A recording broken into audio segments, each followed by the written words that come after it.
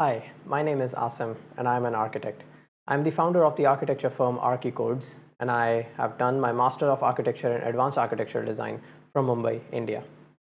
I'm also an instructor in Grasshopper and Dynamo, both of which are virtual scripting programs inside their respective softwares. What we are going to look at today is BeeGraphy. It is an online computational designing tool. What is computational designing? It is an umbrella term under which several other disciplines come, such as parametric designing, generative design, or even algorithmic designing, and many, many more. So without further ado, let's get into it. Firstly, I'm going to explain what computational designing is and how is it different than the conventional designing that we are doing. So normally, the way we draft on computer is through creating lines, objects, and these are static. That is, we create a line and then it stays like that. Also, it is very graphical approach where we are literally clicking on the screen where we want the line for the walls to be placed, even in 3D softwares. So how we do is we when we type a command, for example, in AutoCAD, we type a command line and then enter.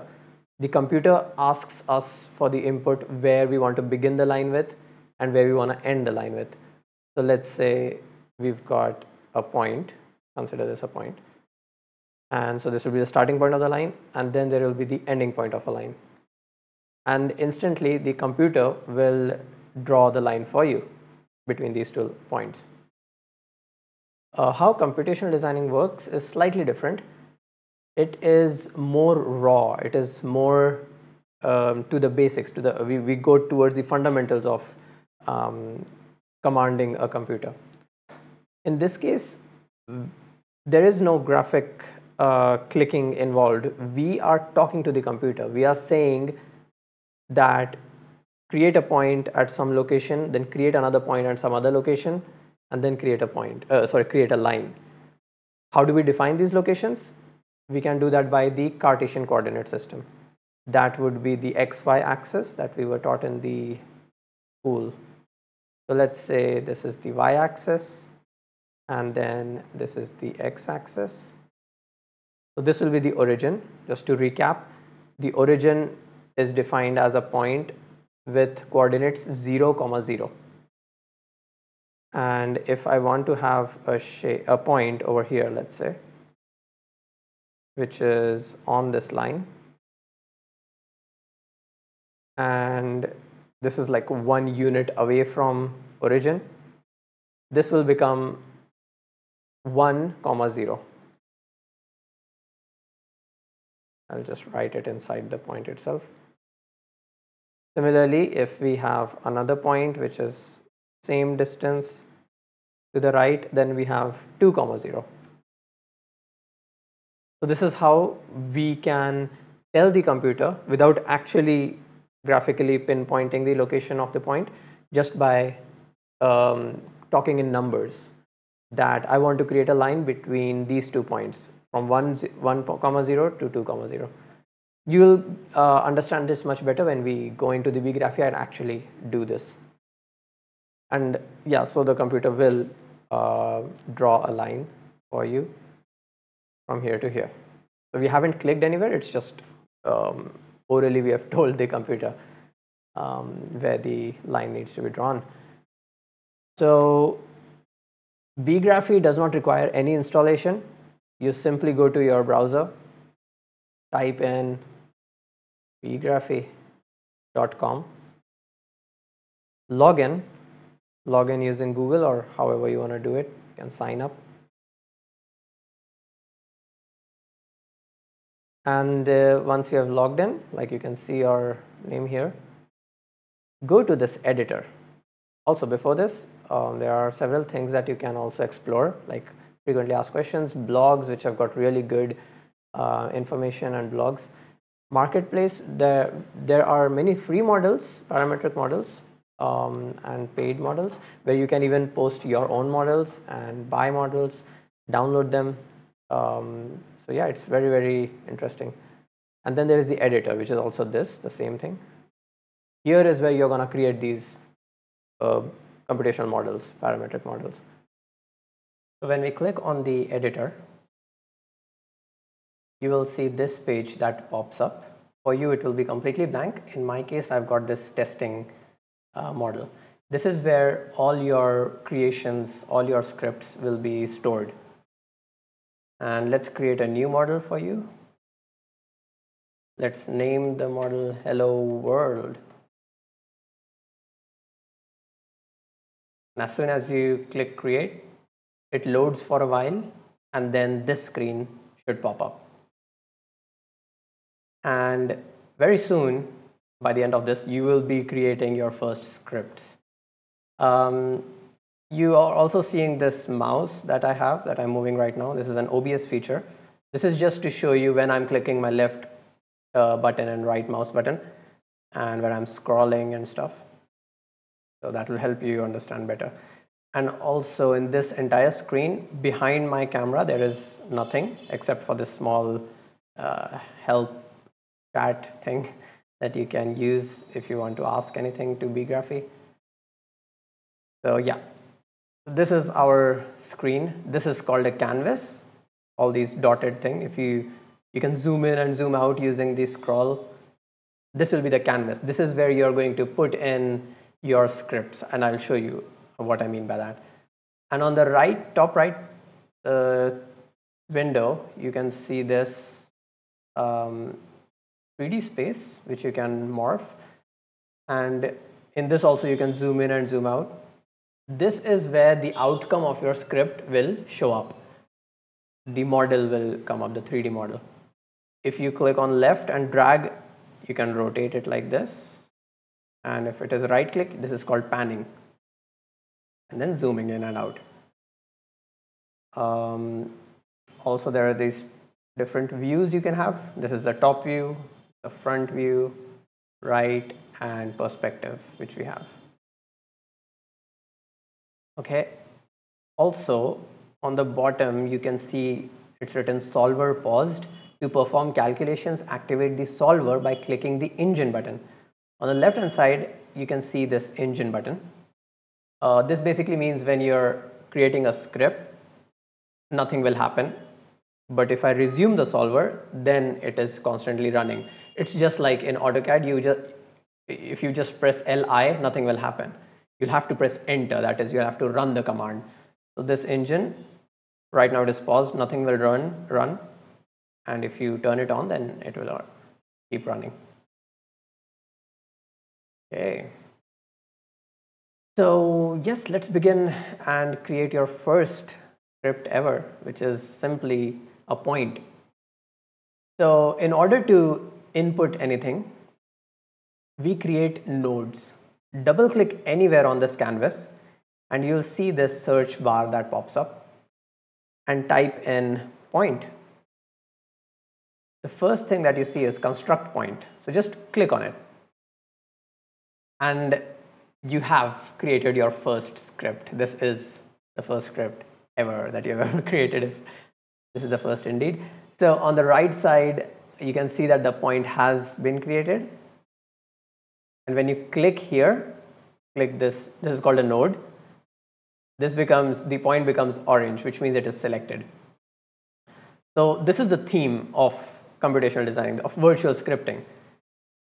There are these blocks, nodes. These are the building blocks of your entire script. And there will be many more such nodes, like point, line, move, so many more. And then you're going to connect all of these, which in turn will create your geometry. And you'll understand bit by bit what I mean by that. Now, this node, every node, they've got inputs on the left hand side and output on the right hand side. So every node runs a command. They have an inherent command in themselves. They need something to eat. They need something as an input, and then they will run the command inside this node, and then they'll give you an output. In this case, it is very simple. It is asking for x, y, and z coordinates, and it will give you a point on that coordinate. If you remember, just previously we were looking at the x and y, just simple two-dimensional coordinate system, and we had created a point 0, 1 and then 0, 2. So let's do that. Now how do we put in an input? One way is to simply actually just put in the value here. Wait, there is a method to do that. Yeah, so you click on the this number, like hover your mouse till it becomes the I, like this I symbol, and then type in whatever you like. So we want x equal to 1, y is equal to 0. So you can see the point has also moved. You see it is moving. So this is one way to input the number. The other way is to create the number separately, like in a different node. So just type in the number you like, and you can see there are two options: number constant, and there is range input. So let's click on number constant, and don't worry, like just play with things in BeeGraphy and computational design everywhere.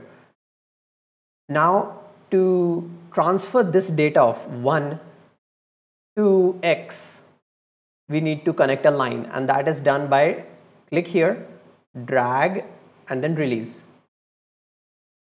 And if you want to undo it, you can do Control Z, and it runs the opposite way too. It's the same thing, and you can see the result on the top right corner. And here also, if I change it, you can see that this is changing. Okay, so we need this. Now let's say I need to construct another point.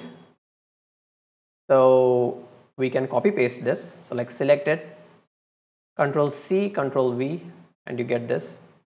And you can see that this is also attached to it. Now we don't want it attached. So if you press Control and click here, it will just get detached automatically. And we need 2 here.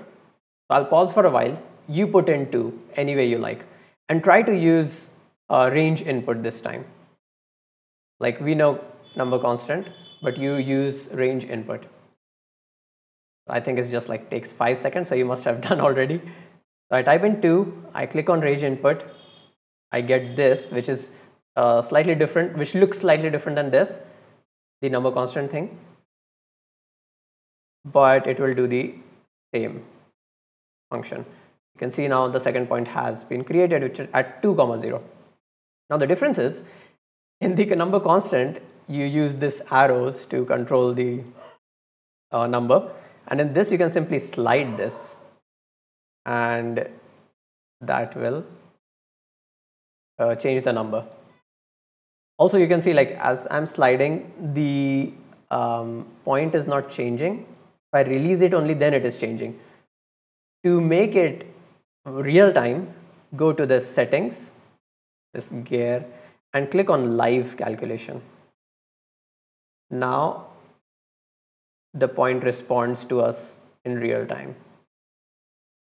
Okay, so for now we are just going to leave it to 1, 0 and 2, 0 as planned. Now I want to create a line. So if you remember, we are talking to the computer. We are just telling it where the first point is located in the Cartesian system, where the second point is located using all those numbers, x, y coordinates. And now I'm going to tell the computer to create a line between these 2 points. So I'm going to double click, type line. Ignore other things for now, but you can experiment that definitely later on. But for now, let's select the first option, which is this node. And here it is asking for 2 inputs, and it will give me an output, which is the line, the curve. So of course, you know what to do. So I'll allow you to do it, and then I'll do it in like 5 seconds. So I'm assuming you must have soared through that. So what we do is we take this point. This is the first point, orange point, and we drag it and put it here. And then we take the second point and put it here. And our line has been created.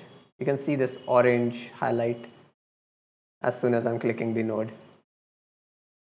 And then you can play with these numbers and see how the line is also changing with them. Congratulations. So this is your first line ever on the computational designing software.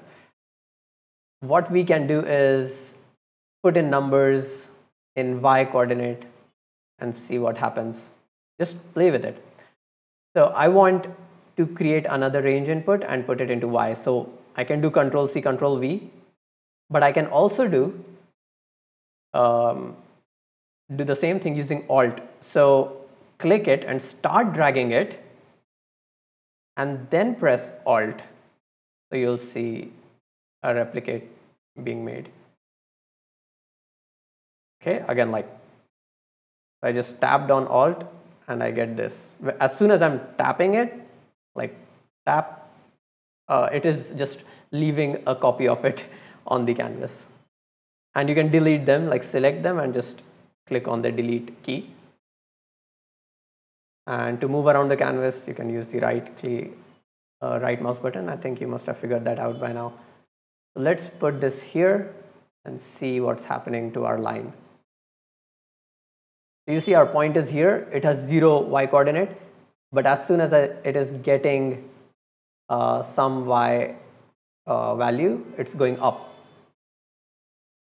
See this? Same thing here.